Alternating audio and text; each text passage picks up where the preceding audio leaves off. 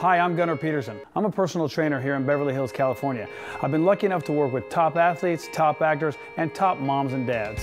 This revolutionary and innovative fitness product was brought to me by NHL strength and conditioning coach Mike Kadar and engineer Craig Cook, the founders and developers of Core Stix. Core Stix is a perfect product for anybody who wants to look and feel better, all the way up to young athletes and even pro athletes. It's a terrific product to work not just your pushing muscles, but also your pulling muscles, which you don't get in a lot of fitness products currently on the market. You can work in all three planes of motion: sagittal, which is forward to back, frontal side to side, and also in transverse plane. Core Stix is a tool for any program you or your clients could want, from improving muscular strength, cardiovascular endurance, all the way to balance as well as coordination. We're going to show you how to use Core Stix to improve your function, your fitness, and your core strength. You're going to be burning body fat as a fuel source and losing weight if that's what you're looking to do with these fun, fast workouts.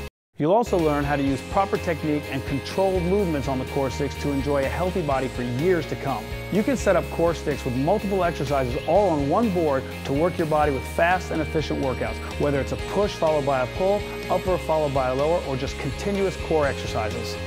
Just position the rods in any of the dozens of holes in the arcs.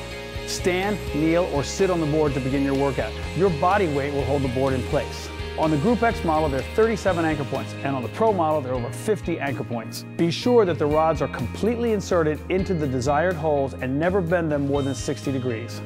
There are three main ways to increase resistance: by changing hand position, by changing foot position, or by increasing the resistance level of the rod.